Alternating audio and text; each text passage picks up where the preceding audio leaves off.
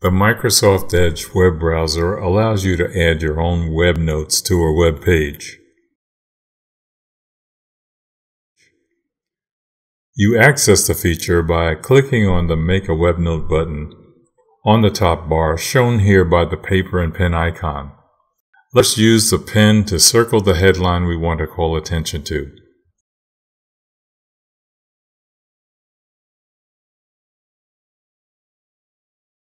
Next, let's draw an arrow to a headline referencing a different but similar article.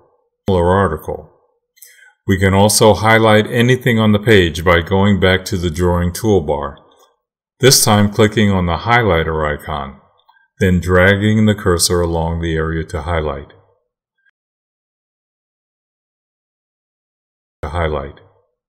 To erase, simply click the eraser icon on the toolbar, then click on the annotation we wish to erase, and poof, it's gone. The Add a Typed Note icon on the toolbar allows us to add other text notes to a web page. And the Clip icon allows us to clip any portion of our web page and save it to our reader list folder.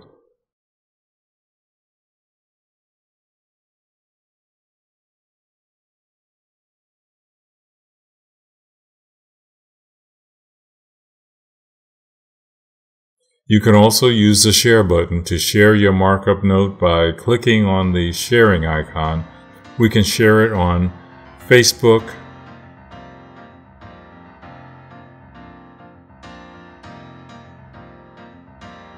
and Twitter, or save it to OneNote.